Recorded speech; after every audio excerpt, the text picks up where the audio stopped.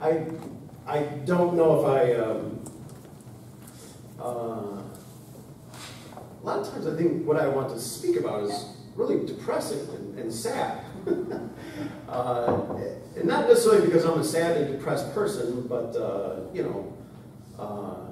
our church, our movement was born where? It was born in a prison, And I have become obsessed with, not obsessed, with Father's time in Hunan. I think it's a wonderful vehicle to understand God's character and to understand what the meaning of our faith is, And it's and I'm so glad you guys played Battle Hymn of the Republic. First of all, I love that song, and there's a version of it on YouTube that's played by the army band.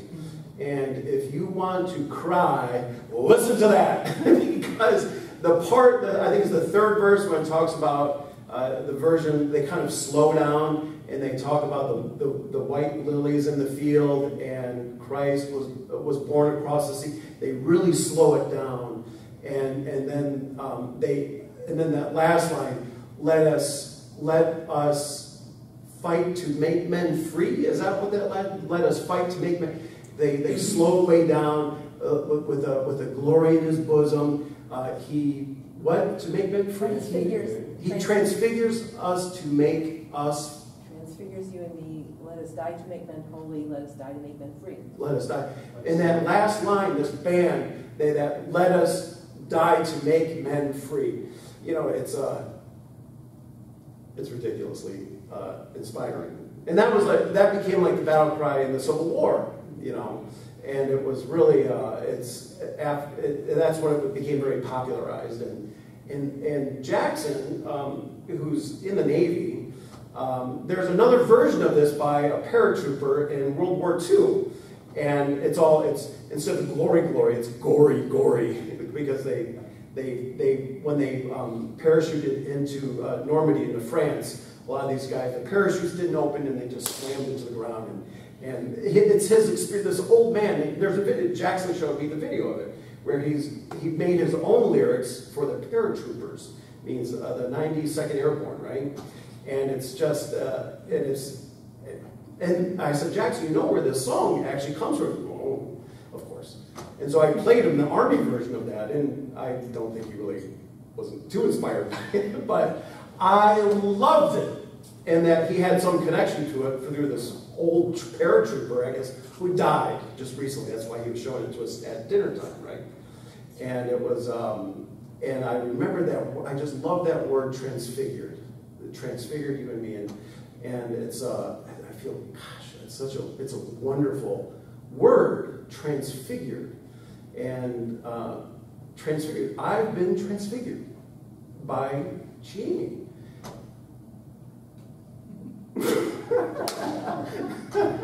And I'm not crying. You're crying. You're crying. I'm not crying. You're tissues? crying. Tissues, Jack? No.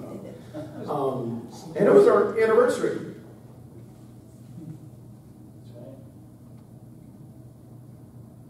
You're crying.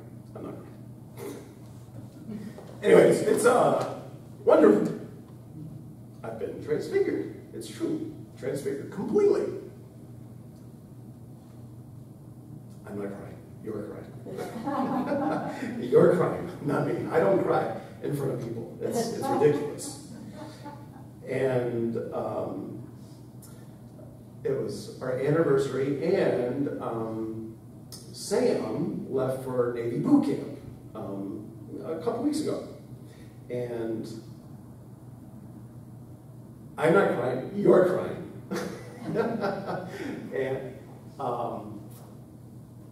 And it's so unexpected for Sam to do this, because 2 years ago, first of all, he takes after Jamie. He's literally 5'4" and on 120-some pounds.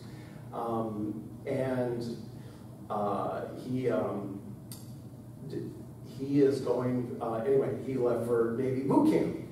And And so we dropped him off at the hotel here in Raleigh, and a bunch of new recruits were flying an airplane to Great Lakes, Illinois, which is just north of Chicago, like 30 minutes just north of Chicago. So he's there now. And as soon as they get there to to boot camp, they call you and they read off this card. It says, "I have now arrived at RDC Great Lakes." And I figured he would call us like around dinner or something. But no, he called. First of all, he tried to call Jackson because Jackson was home, and I think because he didn't want to wake me up. But Jackson didn't answer, of course, because he's asleep. But I woke up right away. He calls and he says, "Papa." At first I go, "Hello." I know it's Sam. I was expecting. He goes, "Papa?" I go, "Yes." And then he's reading off a card, and you can hear in the background yelling and screaming and all that. And so he reads off the card, and anyway, it's just to let parents and concerned people, spouses or whatever, to know that we've arrived safely. And so he arrived safely, of course. But it's so what his rate is going to be means his job is SWIC, which nobody knows what that. Should I? We're a small group here, so maybe my long version will be I'll be done by 12, so 35 minutes. The short version I can be done shorter. Can I show you some video of Sam? Not Sam, but what Sam. Can you get YouTube up? Is that possible? If not, it's fine. It's no big deal. Anyway, SWIC. SWIC. SWCC. SWCC. SWCC, and you don't have to turn off the lights. It's not that important. But I just want to show this. Just first of all, I'm so happy for him. I can't get over it because 2 years, like I said, he's yay big, and he's like one of these nerdy kind of anime kids, is kind of into computers and all that. And about a year and a half ago, he got into working out. And so for the past year and a half, all he did, like legitimately, was he's working out and getting strong, right? And earlier this year, I always told him, you can do some kind of that second gen thing. What's it called? GPS. GPA, and he said, yeah, I said, they do wonderful missionary work, you can learn a little more about our faith, it's all second gen kids, it's cool. He was open to it, but he was, do you have it now? It's going to come up. Is it? If not, it's fine, it's no big deal.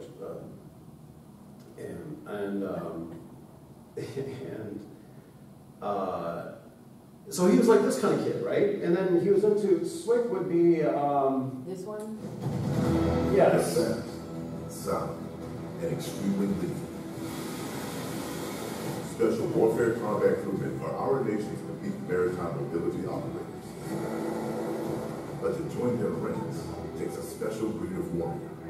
For 37 weeks, SWIC candidates are pushed to their absolute limits, both physically and mentally, to ensure only those with a special mix of character, cognitive, and leadership attributes make the cut.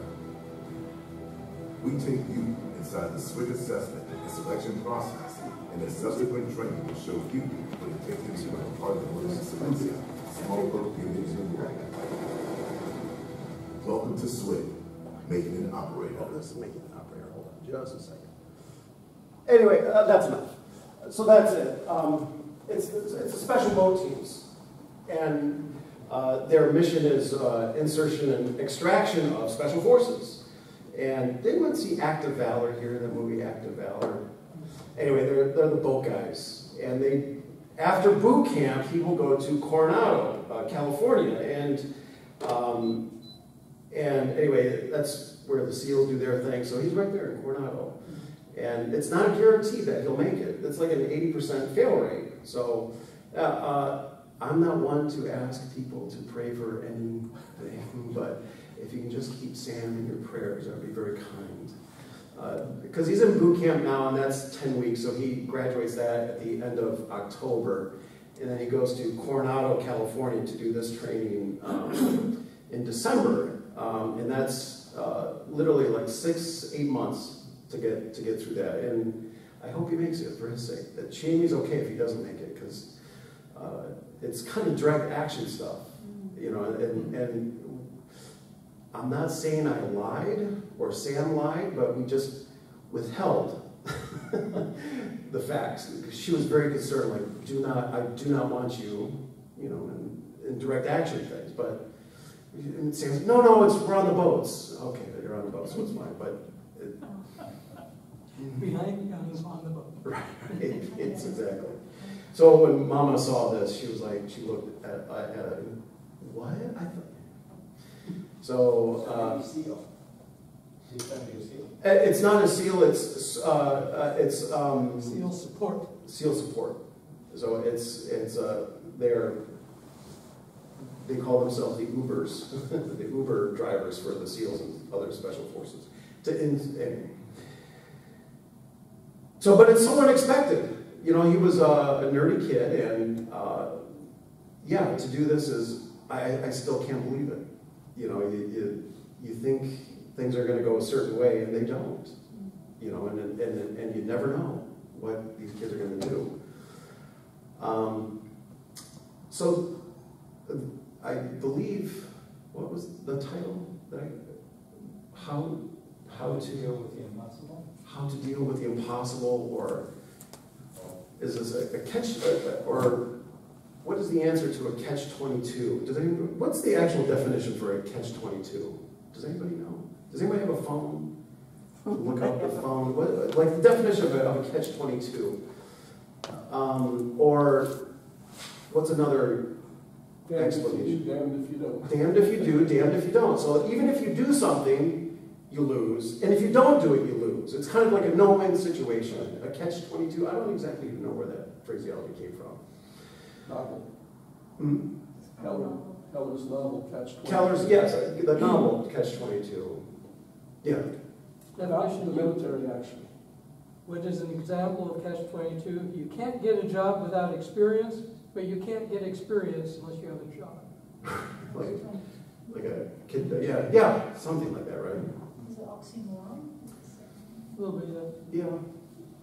And the reason why I was thinking of that, because before Sam and Jackson left to go back to school, and before the boys were going back, we were looking for something to watch together as a family, like, you know, in the old days. And so we kind of found the Mission Impossible movies, right? Because there's 6, 7 of them, right? Have you guys seen most of them, the Mission Impossible movies? Yeah. Yes. Yeah. They're wonderful. And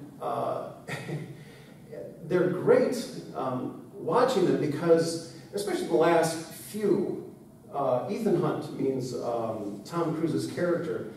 He's part of this government agency, the IMF, the Impossible Mission Force. So they are giving these impossible missions. You damn if you do, you can't win, right? And the whole thing is, Tom Cruise, Ethan, the main character, he's unwilling, especially the last few movies, he's unwilling to let other people sacrifice their lives, you know? And he's always put in the situation where the villain puts him in a place where even if you turn left, you turn right, you lose somebody that is close to you, right? And it's heartbreaking to watch. And Tom Cruise, you know, he's always, the whole movie, it's a running joke now that Tom Cruise is always running, you know, and eventually his character is really a messianic character, where he's not willing to sacrifice his friends. He's going to be the ultimate sacrifice, and he's put in these situations, and he doesn't know how he's going to do it, but yet he keeps going forward. And his big thing that he always says, "We'll figure it out. We'll figure it out. Go to the next step and figure it out, and then go to the next step and figure it out." And then Jackson and Jamie and I went to the theater and saw the most recent one, and it's amazing actually, and to see how you react when you're in a position of where you can't win. And I thought, God, you know what? And I thought of the situation where you know, father, you know, is always put in these situations where you cannot win. And what did father do? And the answer to my title, like, how do you handle a no-win situation? You think it's going to be something practical. Well, this is how you handle a situation. You won't like the answer. You're not going to like it. You work your ass off, is what it is. You work, and you forget about yourself, and it's not about you, and then it's about the other, and in a no-win situation. And a great example. There's a ton of examples. This morning in the shower, I'm thinking, one of the examples, and this is I looked this up a couple years ago when H2 came. This is when he was in his Buddhist phase, right? He came to Father and said, "Father," and this is like a typical Buddhist situation thing with the tiger. Some dude has he's escaping something, right? And then he gets to a cliff and he climbs down the vine, and then he's on the cliff. And there's a lion up there, and then as he's escaping, there's two tigers down there. And so he's caught between a rock and a hard place. He cannot get out. You are going to die in this situation. And everyone knows. It became a famous story, right? Everyone knows what happened with this. Well, something about a strawberry. The strawberry. So he's on this vine, and then in the middle of this cliff, there's a strawberry plant, all right? And the guy picks a strawberry, and so H2 is trying to give Father this conundrum, like, what would you do? And the point of the Buddhist thing is, well, he's going to die, so he just eats the strawberry himself. And I looked this up and watched YouTube videos, tons of videos about it. And the point for this Buddhist thing is, because you eat the strawberry and it tastes so delicious, and that means you're supposed to, live in the moment. Not look in the future, not look in the past, but just enjoy the. And of course, Father said, and H2 said in that book, without hesitation, without even skipping a beat, Father said, "Oh, you give the strawberry to the tiger." You give it to the tiger. Without hesitation means you don't care about yourself. Oh, just give it to the tiger. And it's not like you give it to the tiger, then, well, the tiger thinks, well, he's a nice guy, I guess I'll let him down. No, Father, you just give it to the tiger, without any ulterior motive whatsoever. And there's that one, and many times in Hungnam, he's put in ridiculous no-win situations. And this is a testimony from Wan Pil Kim. And it's just a couple pages, and it's short. And Wan Pil Kim testified this in July 1983, and it's titled "A Mother's Love." Father came from a very large family. His mother had many responsibilities, taking care of their meals and handling many family affairs. But Father's mother loved him so much. For her beloved son, she prepared food and carried it to Hungnam to give to him. When Father was a student in Japan, he sent a telegram to his mother. So Father's in Japan. He sent a telegram to his mother informing her of the day he would return home for a visit. World War II was going on, and the boat on which Father had planned to arrive was attacked and sunk. When Father's mother heard about the sinking of the boat, she searched the list of passengers. Although she did not find the name of her son, she thought he must have died along with the others.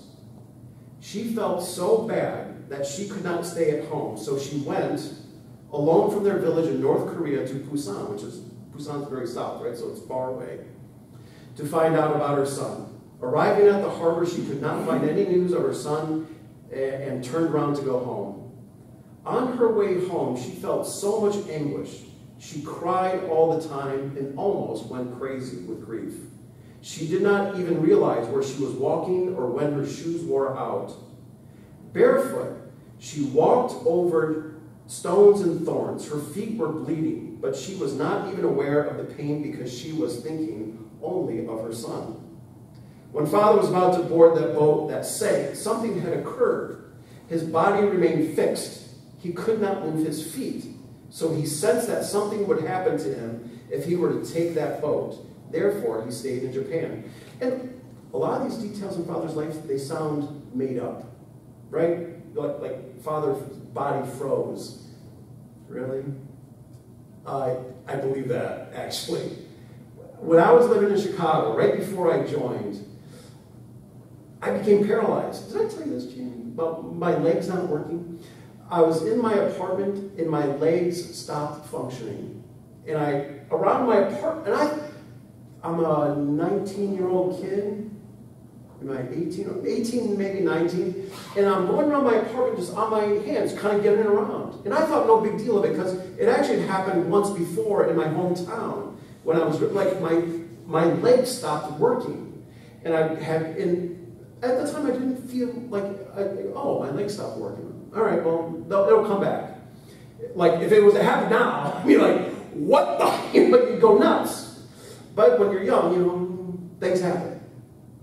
And so I absolutely believe that his body stopped functioning, because mine did.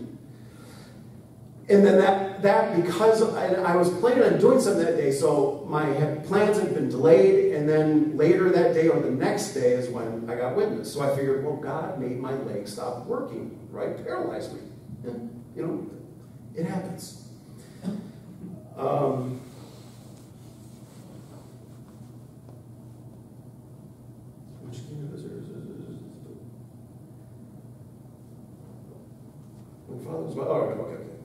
During the student, so therefore, when his body froze, he sensed that something would happen, and therefore he stayed in Japan. During his student days in Japan, father was arrested by the police, and his mother was so sad when she heard the news that he was jailed and he was subjected to torture. Then, when she heard he was imprisoned in Hungnam, she again felt grieved. When she came to visit her son in Hungnam and saw him in a very miserable condition with almost no hair and clad in shabby prison coat, she cried and cried. But father was very strict with her. If you are going to cry for me, please don't visit me again. Father didn't want to see her crying for him.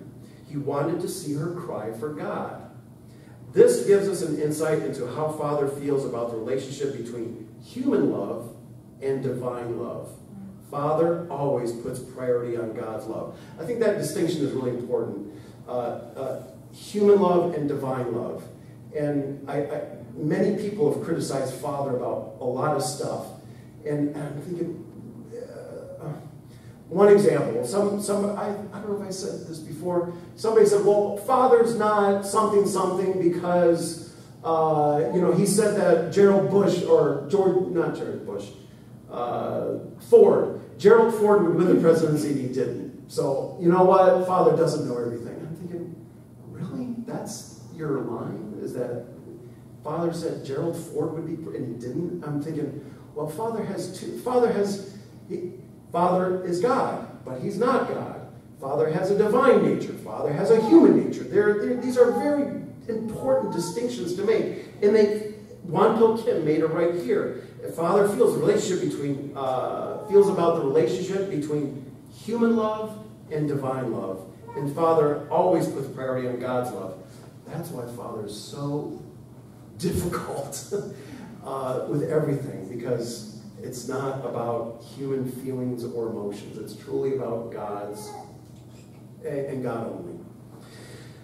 Father was very concerned about the motivation behind his mother's tears, whether they were for God or for himself. If she had been crying for him as God's son, as one who is doing God's will, Father would have been happy to see her crying. But she was crying because she saw her son in a miserable situation. Because of their strong mother-son bond, it was hard for Father to look at his mother crying. He knew, of course, how difficult it had been for her to make the trip to Hungnam. She had prepared everything for him and traveled a long way just to see him. But still, he had to tell her this. When mothers prepare food for their children, they really want their children to have it. But Father shared the food his mother had brought with the other prisoners. And he says here, right in front of their eyes. This act really hurt his mother's heart. Can you imagine that? like I can't do that. Like when my mother comes to visit, we don't even pray before dinner because I think it might offend her. So I don't even, we just go, that's mas, okay, because I don't want to offend my mother. how weak am I? This dude right here, he knows how much she's suffered to come to Honam, making this food. He receives it, turns it right around, here you go. That's a badass right there, man. That is somebody who's truly good. Can you imagine? You know you're going to destroy your mother's heart, but yet you do it. Oh, I couldn't do that. That's why I'll continue, but I just remember. I know Reverend Young, his point was like a fourth Adam. Everyone's a fourth Adam. Be a fourth Adam. And people love to express, I am true, I will be true parent. Are you sure? Yeah, right. Are you sure you want to do that? Do you know what that means? What is the history of Adams? It ain't a good one. Hard pass, man. I will pass on that. No thanks. I know the history of all the Adams, and it doesn't end well for them, really. You know, praise the Lord that, you know, someone is willing to do that. But that someone ain't me. I'm not. It takes a lot. I can't do that. I can't. I can't even pray before dinner in front of my mom because I'm thinking, oh, you know, she's not really, make her feel uncomfortable. It's not in my composition. I'm not going to be a fourth Adam. I am not going to be two parents. No. Pass. You know. And with Mom Kim's rest, I really suffer when I see and hear about my son. This is father's mother speaking. Because of other people, she told me. It means she's telling this to Won Kim. Even though he's innocent, he's suffering so much, being thrown in prison. Next time, I want to protect him. She asked me, Won Kim, to tell father the next time I see him that she wanted to protect him in the future. So tell him, I will protect him. She wanted to stay behind him in order to keep him from danger. She cried all the way back home. And since she cried all the way back home, she says, I won't visit my son again. She declared upon her return. Her feelings had been hurt so deeply, I assume from father giving this food away, that she had made with so much heart and sincerity. Her son had shared with the other prisoners. But even as she had said that, Won Kim said, she began preparing for her next visit. Like unstoppable. Unstoppable. So yeah, the difference, with that little section, the difference between divine and human love, I think it's really important distinction. Like when we say God is love, we are living in 21st century, I say this, we don't know. For us, love is always yes. Yes. You're great, you're wonderful. No, you're not. No, sorry. No, we're not great. You know, there's a difference between, if God is willing to let Christ and true parents suffer like this, what is he going to allow you to do? How much is he going to allow you to suffer for crying out? If he's willing to do that to his own direct lineage, you know.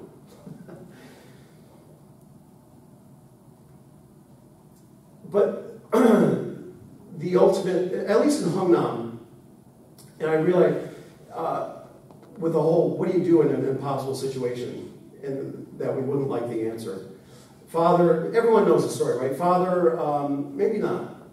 Father, once a year, the prisoners are supposed to write some reflection about how great Kim Il-sung is, right? And Father's thinking, I can't do that. I will not do that. But if you don't write this reflection, you're killed. You have to write how great Kim Il-sung is. If you don't, you're dead. We'll make you work even harder, or just shoot you. You're dead. And Father refuses. I refuse to do it. He goes, I can't do it. So, did you guys know what his solution is? I forgot. He said, I worked so hard that they couldn't kill me. That I took upon, I worked and fulfilled the quota of those stupid fertilizer bags every day so that the warden of the prison said, he's a good worker, let's not kill him. That's how we got out of it. I die or I have to write it. What am I going to do? There's a third choice. I'm going to make myself so indispensable that he cannot kill me. And that's next level stuff. And I actually, really, after I told Bob the title of this, I thought, this is ridiculous. Who really has life and death situations in their lives? Does anybody have, like, a no-win situation? You do? Recently? No. No? I mean, I'm sure we all have something, but, yeah. I just thought those two stories, what do you do in the situation? So Father refused to praise Kim Il-sung. Does anybody get Godable? Yeah. 2 weeks ago, this one in Godable came out, and I hadn't heard this. And it made me very sad. Very sad. And it's all about Father going back to North Korea. And first of all, Father went to North Korea. After all that in Hongnam, he eventually ended up back where he started in North Korea in 1991. That blows my mind. I still can't believe it. Anyway, so this is my glasses. I don't have my glasses. Do I have my glasses? Oh no. Does anybody have reading glasses? No, that's okay. I can read this. Let's see if these will work. Are you okay? You're walking fine. This is better. That's okay. All right, dialogue with Kim Il-sung. Father visits his birthplace. After receiving an official invitation from the North Korean government, True parents arrived in North Korea on November 30th, 1991.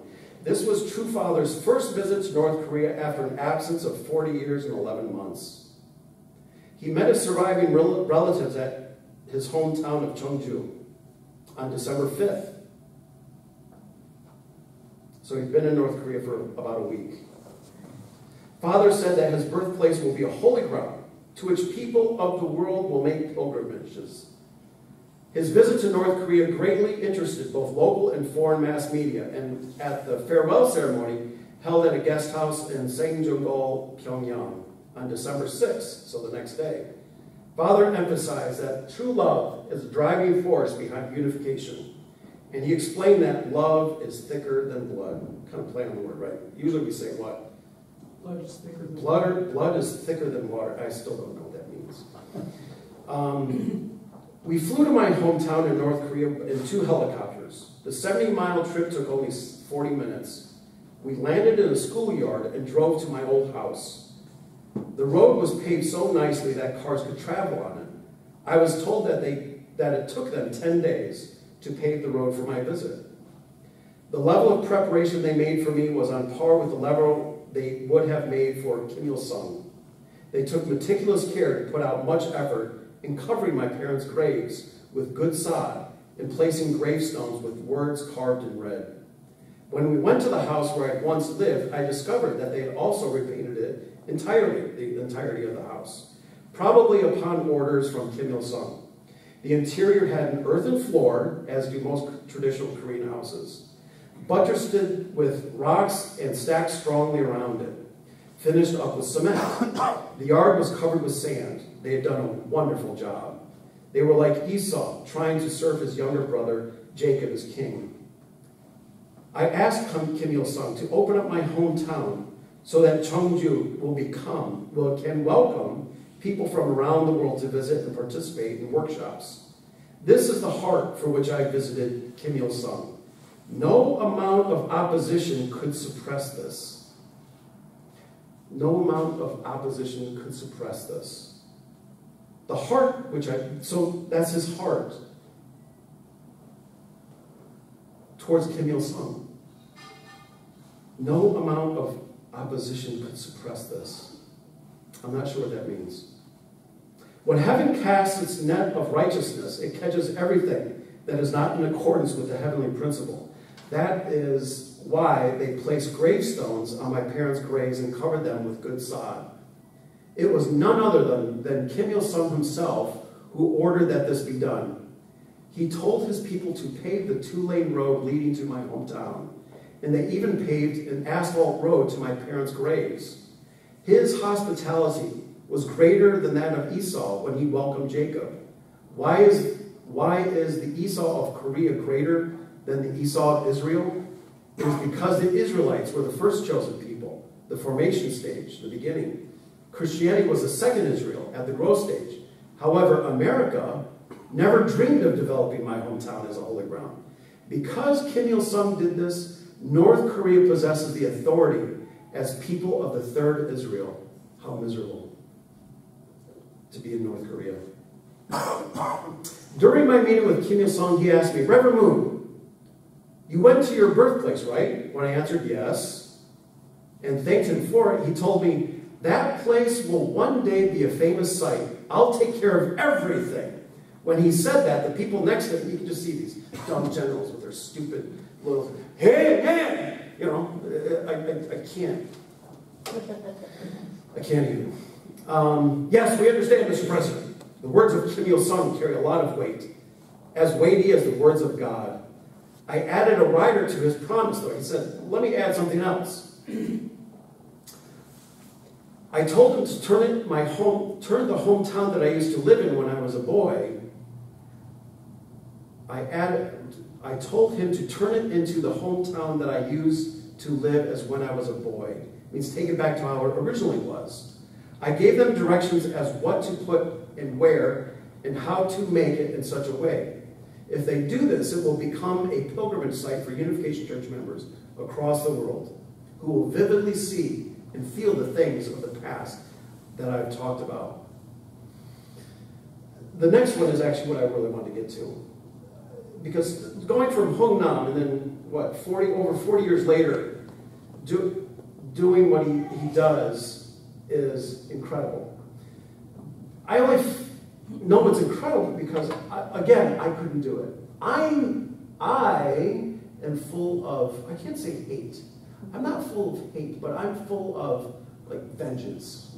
In one sense, violence. I'm full of violence. And I'm fine with violence, actually.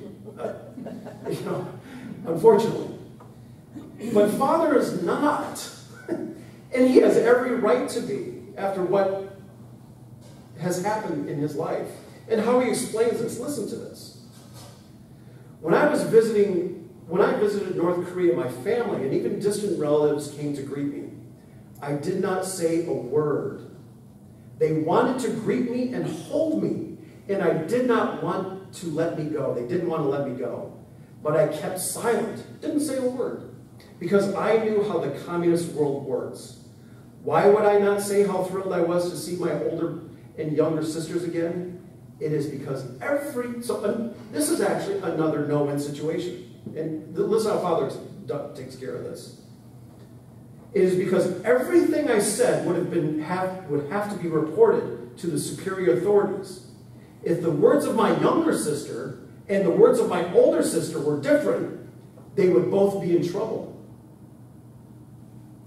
But how could they give the exact same report? So Father's thinking, how can I allow them to survive and give the exact same report?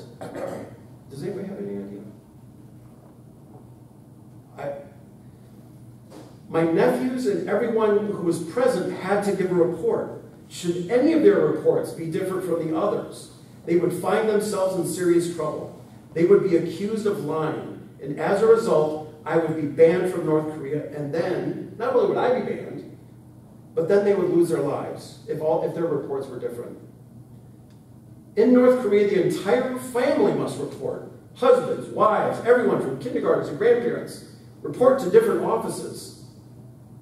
Having said that, if people in the same family write identical reports, that also poses a problem. So he's saying even if they report the same thing, that's a problem. If they report different, it's a problem. If they report the same, if they report the same, that's a problem. Because the Father says they can be accused of collaborating on the reports and be bound hand and foot. Theirs is a world where you cannot speak freely, even though you have a mouth and where a slip of the tongue can spell trouble.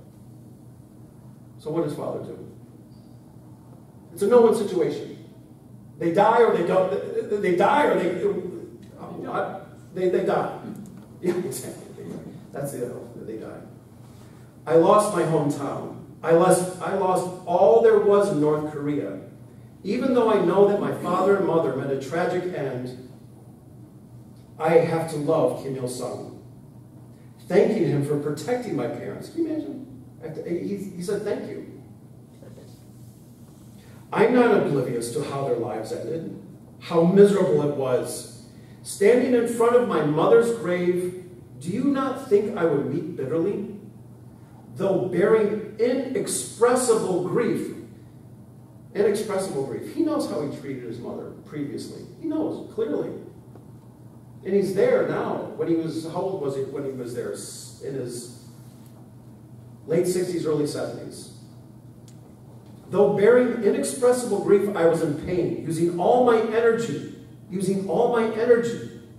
to keep myself from bursting into tears, because I did not want my enemies to see me wailing.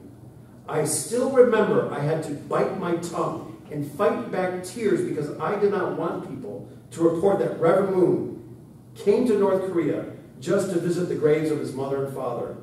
Until all the problems are resolved naturally, I will devote myself to the reunification of Korea. My older and younger sisters completely broke down in tears when I went to my parents' graves in North Korea.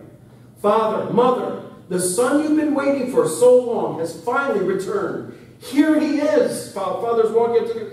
Here he is. He's here. He came back to you. Anyone who was there, listening to their cries amid such tragedy, could not help but weep too. However, this is the divine love. I did not go there to be a son with my family name of Moon, but rather as the leader who came to bring about the unification of Korea. Look at the countless graves. There are many who have died unimaginably tragic deaths. So I could not shed tears just for my own suffering parents. As I saw my sisters burst out crying, I prayed, honored father and mother. He's speaking to his parents. Honored father and mother, I'm sorry. I cannot cry because I came here as a public person. When I come here after unifying North and South Korea, I will fulfill my duty as a filial son and can take responsibility for your graves. I will attend you after I build the unified kingdom where I can attend God and convey his blessing to all people.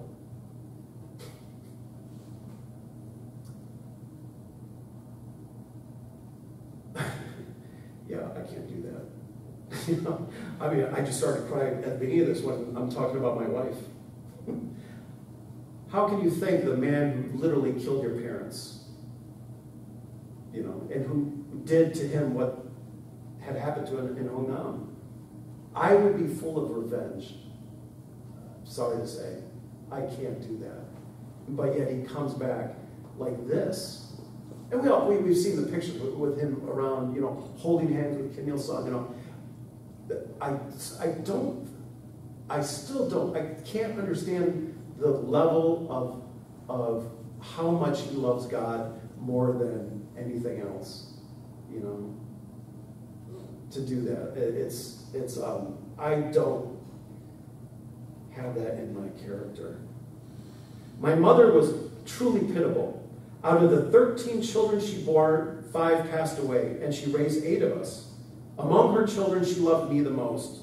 She would do anything for me, but I was never able to buy her a pair of socks or even a handkerchief. She did not perform any noteworthy deeds in her lifetime. She did nothing. But at the end of the providence of restoration, I will make known how much merit she deserves because of the way she lived for me. That is why, even though it is truly heartbreaking, I continue this work until that day comes. I can still remember how she cried at the top of her lungs, shedding a waterfall of tears, her nose running because she felt terrible about something I had done. As I stood in front of my honored parents' graves in North Korea, I felt I was truly an undutiful son. From a secular, human viewpoint, I would be considered unfilial. a bad son. You see feelings. I'm a bad son.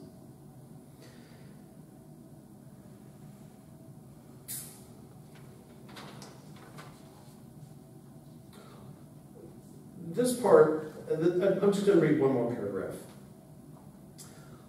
All of you want to go to my hometown. I told Benji about this one a couple weeks ago at the park, about what I'm going to read. All of you here want to go to my hometown. I was very disappointed when I visited there in 1991. The trees in the mountains 50 years ago, before this, there were trees in all the mountains. And I used to be able to hear the howling of wolves, but there's not even one tree left. I was stricken to look at the barren scenery. Which is true. When there was a video a long time ago, H2, when he went to North Korea and he visited the spot, and even when Father was there, right? Like it's barren, it's sand. And even in the background of that video, when he went to the Father's hometown, you can see they're all barren. It looked really like desert, right? And it's what Father was saying, that's what he's lamenting. It's like desert. I was stricken to look at the barren scenery. I thought to myself, listen to this, I thought to myself, he's there praying in front of his parents' grave. Maybe it would have been better if I had not come at all. Can you imagine?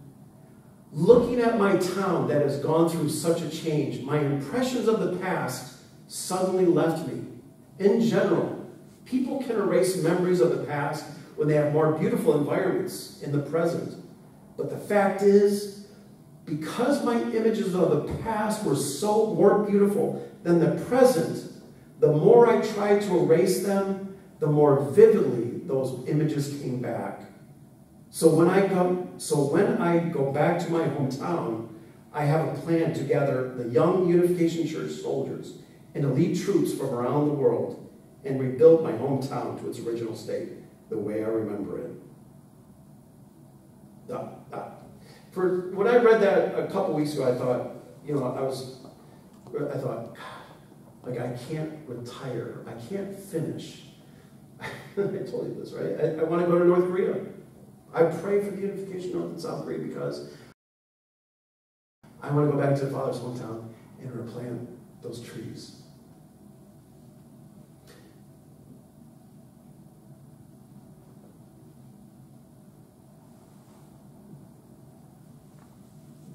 You know,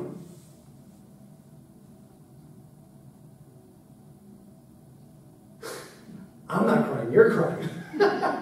You guys are crying, I'm not crying. I want to go back and plant those trees. Father had to emotionally what he went through right here. And I think I missed that part. So what was his solution?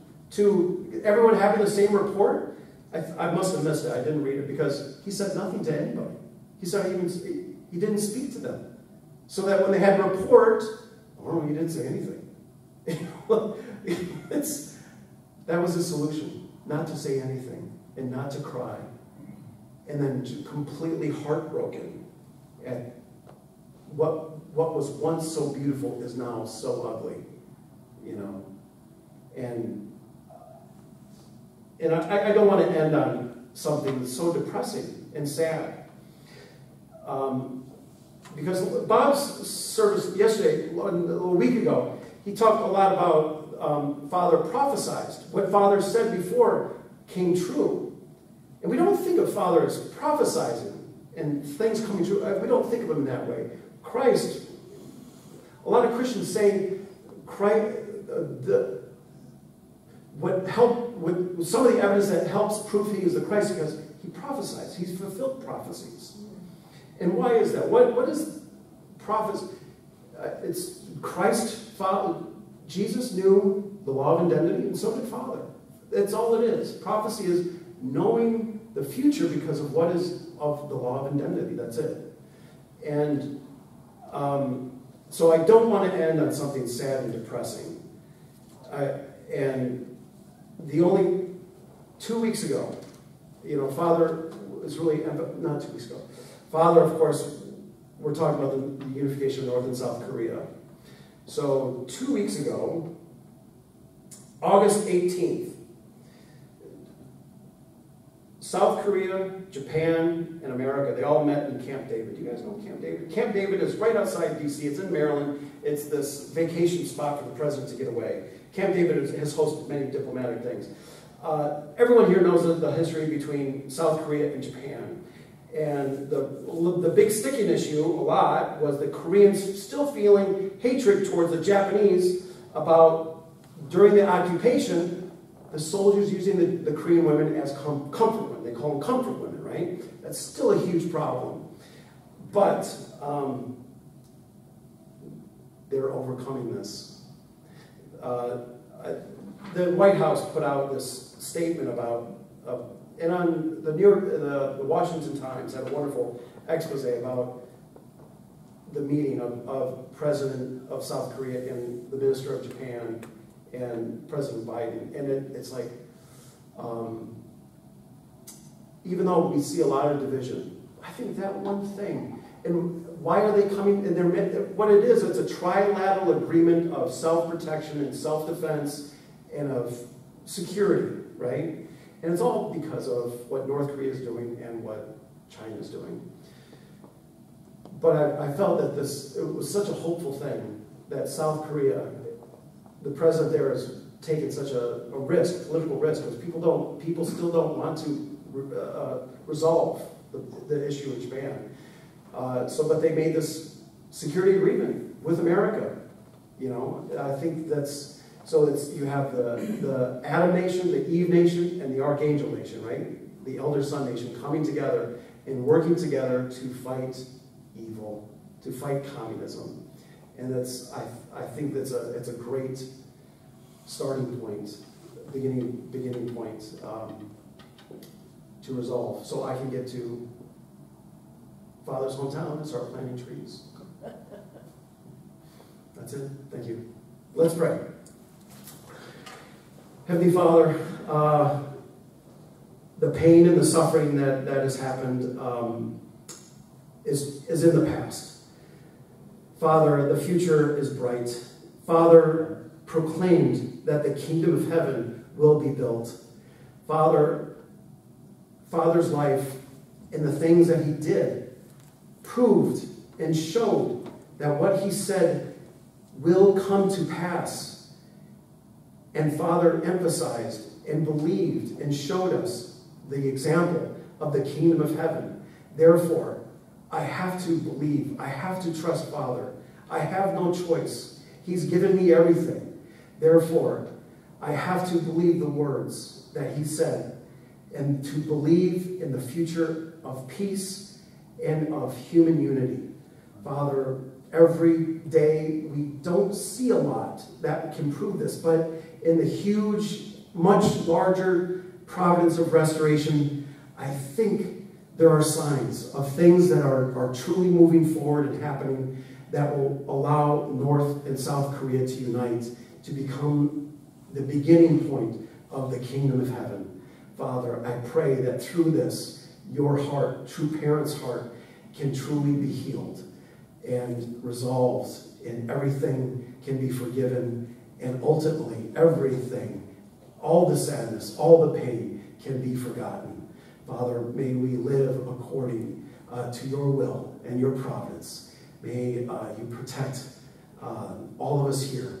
And as we go forward with this new week, and I offer this prayer in the name of the true parents, Jew and Amen. Sorry for going.